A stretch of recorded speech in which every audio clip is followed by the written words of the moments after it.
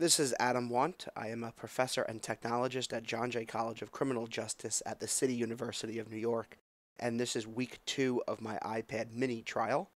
During week 2, we are going to look at how I use my iPad mini to manage my files and my data. This is part of a 4-week series. Last week, week 1, we explored how to use the iPad as a cell phone to replace your iPhone. Next week, during week 3, we're going to look at the iPad mini to examine how I communicate with the people in my life. Today, this is week 2 on data and files. During week 2, the trial continues to go well.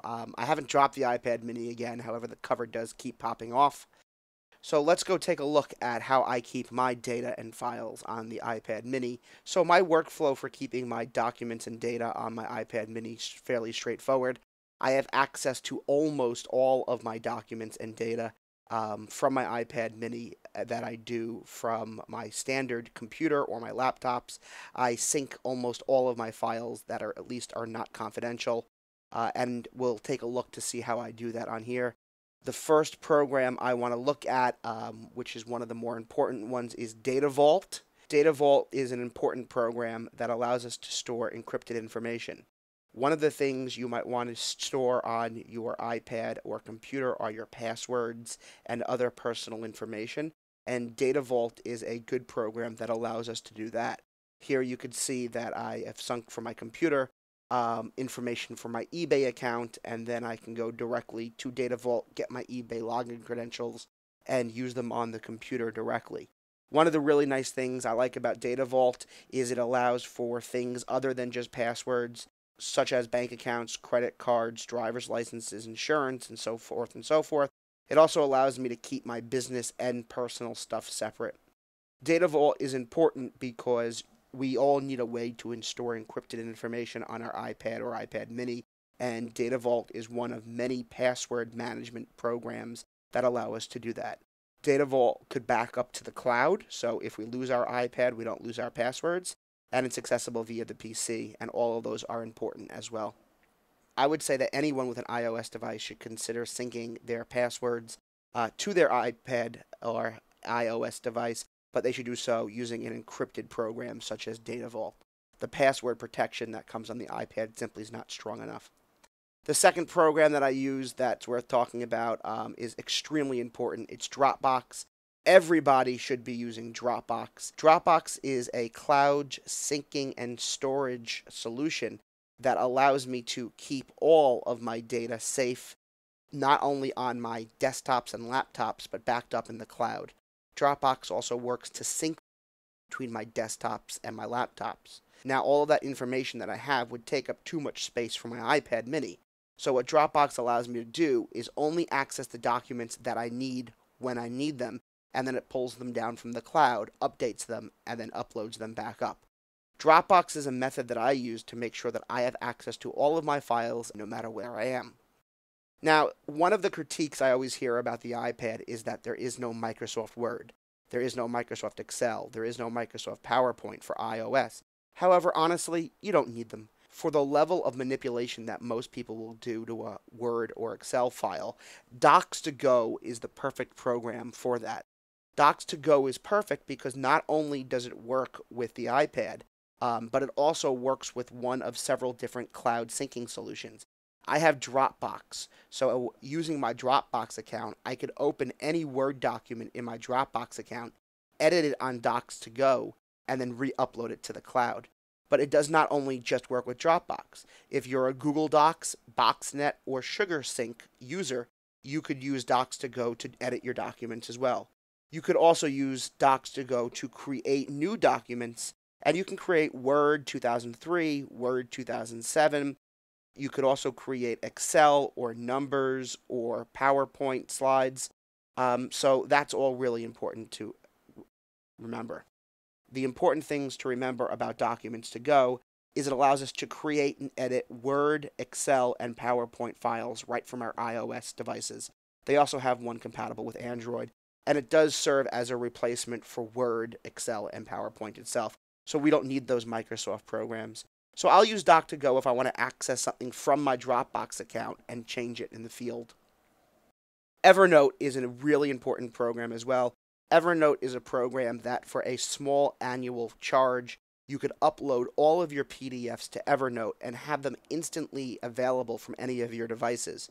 What Evernote does is it makes a permanent record of your files, and in my case, I use it to sync notes from meetings and PDFs.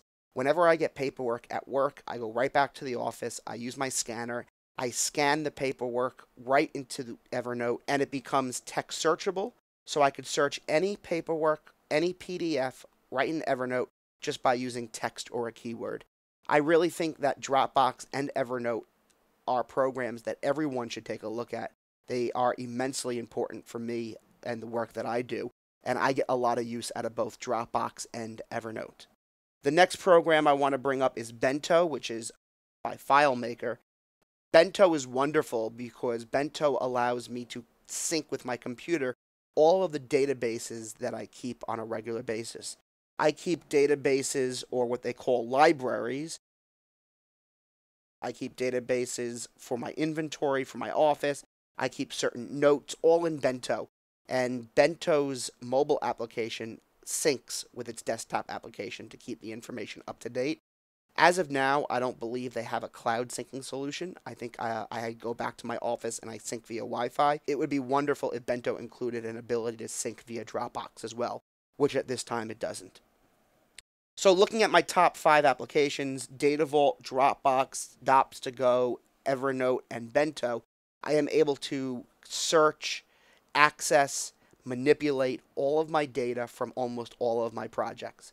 The one exception is data that I don't keep in the cloud because I consider it confidential, and that is kept on a secure hard drive in a single point or location. So these 5 applications do almost everything that I need on a day-to-day basis. Below it, I have 3 other applications that I use regularly. One of them is Pocket. Pocket is a newer application. While I'm searching the web, if I find an article that I like, I will save it to my Pocket from a web bookmarklet. It's very close to Instant Paper or many other of the applications that preceded it, but I do like Pocket because it allows me to make a list of the websites that I want to go back and visit. Another app worth mentioning is Paper. Paper is a really fun drawing app, and it allows me to sketch things on my iPad or iPad mini. It includes the ability to use different sketch notebooks, and once you open the sketch notebooks, they have a really interesting way of you scanning through them. When you want to make a new sketch or you want to create a new drawing, you have an array of tools, including ink pens, pencils, pens, markers, and erasers. And you also have the ability to use several different colors as well. I use Paper on a regular basis for different projects, and I think it's a good program as well. The last program I use on a regular basis that I'll go over is iThoughtsHD. iThoughtsHD is a mind mapping program. It allows you to map a family tree or map out your thoughts. In this case, I blocked out a little bit from the screen, but this was my old home network design. This is how I used to have my home network. It's completely irrelevant at this point, which is why I'm showing it. I've completely redone my home network, but I was able to design my home network right in this program. It basically allows you to create trees of information.